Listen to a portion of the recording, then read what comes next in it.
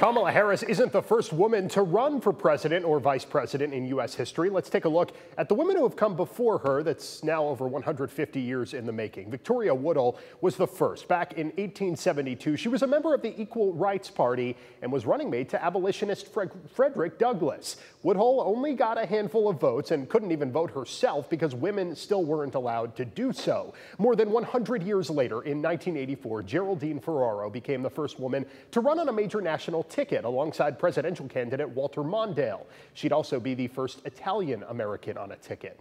Decades later, Sarah Palin became the first woman to run on the Republican ticket. And 4 years ago, Hillary Clinton won the popular vote for president, but lost the Electoral College to now President Donald Trump.